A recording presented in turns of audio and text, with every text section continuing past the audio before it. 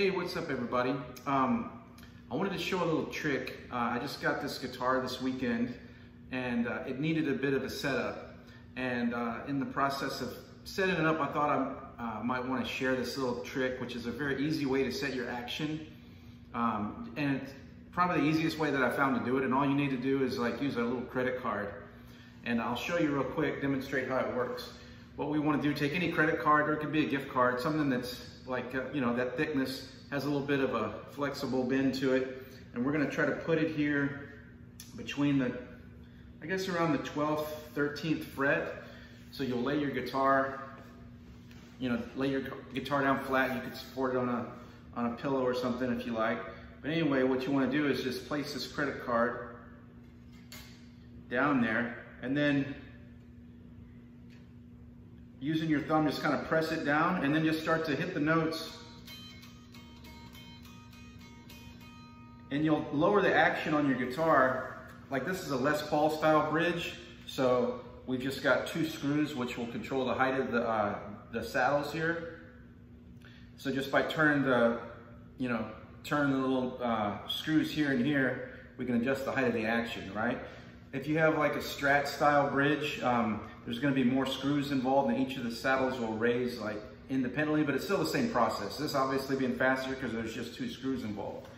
But anyways, if you just want to do that for each string there, and lower the action until you start to get a buzz. Once you get the buzz, it means that's time to stop, right?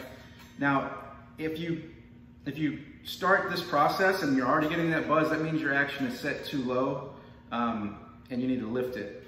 But right out of the gate, I mean, this will take you literally just a couple of minutes to do this. And you can get your guitar playing like with a nice low action right out of the box here. Now, for me, with this particular instrument, when I first got it, the action was really high. The inotation was off. What that means is that the note here at the 12th fret, it should match the open string, right? But the inotation was a little bit off. Just simply by lowering the action, it fixed the inotation for me. Because essentially, if you have a high action, it causes you to have to press the string down a little bit too far, right? And it's almost like essentially makes it do a bend if the action's too high. So it can make your inotation off. So I thought I was gonna have to be having to do saddle adjustments, forward and back here. And that simply by lowering the action solved that problem. Once you get the action set, you want to go in and check and make sure that there's no fret buzz on any of your other strings here.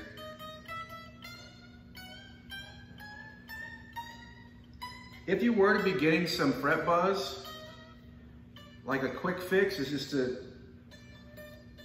go back to your saddle and just start doing like quarter turns, half turns to lift it up until you're not getting any fret buzz at that fret, right? Now, a more perfect way to do it, of course, would be to, remove all your hardware, find the high fret issue, level it. That's sure, a proper way to do it.